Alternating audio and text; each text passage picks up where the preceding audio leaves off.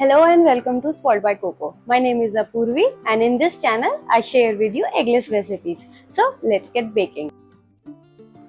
For making shortbread, in a bowl add 58 gram butter, 22 gram caster sugar and half teaspoon of vanilla extract. Mix all together using a spatula. We do not want to cream butter and sugar. Instead, just mix them till sugar is completely dissolved in. Once that is done, I am going to add 86 grams of all-purpose flour. Next goes in pinch of salt. Skip if using salted butter. Mix everything together till a dough is formed.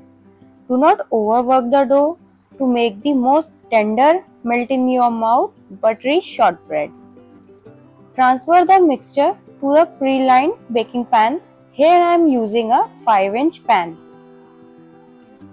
Press it lightly with the help of a spatula to form the base for our Bakewell shortbread. And do not forget to cover all the sides of your baking pan. Bake it in a preheated oven at 160°C for 5 minutes. Moving on, let us now make the eggless almond cream. In a clean bowl, add 50 grams of butter and sugar each, 1/4 teaspoon of vanilla extract and 2 to 3 drops of almond extract. Mix everything together with the help of a hand whisk.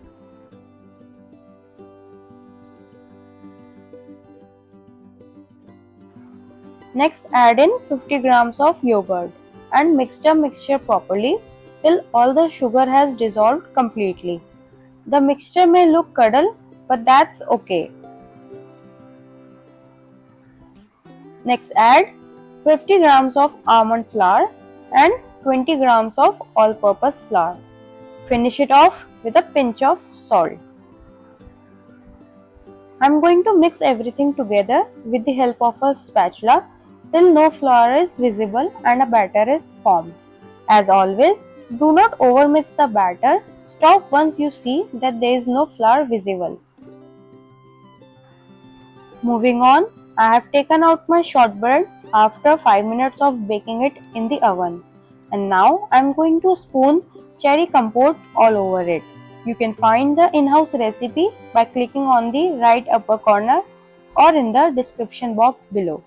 I am going to smooth it out with the back of a spoon, taking care to not spread it all the way to the sides and leaving the edges uncovered. Next, add the prepared almond cream. I am adding it a spoonful at a time, starting from the edges and sides, taking care to cover it first so that our cherry compote does not leak off from sides. You can do this step by using a piping bag also.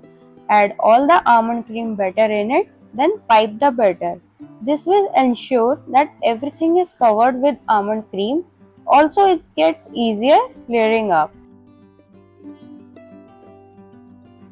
Now, using a small spatula, I am going to spread my almond cream such that it covers our shortbread and cherry compote completely, all the while helping us in getting a even and a smooth layer of almond cream on top.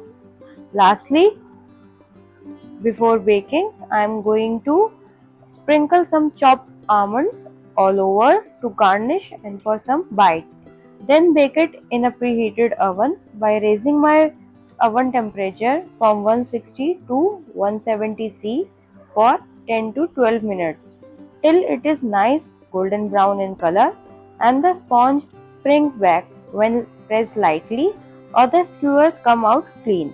While that's baking, you can please like and subscribe to my channel. Also turn on the bell icon so that you get notified each time my new recipes come. Once out of the oven, let it cool down completely before slicing your Bakewell shortbread with a serrated knife. Please comment below how do you like the video. Also tag us #SpoiledByCoco on Instagram and Facebook when you try the recipe or pin us on Pinterest.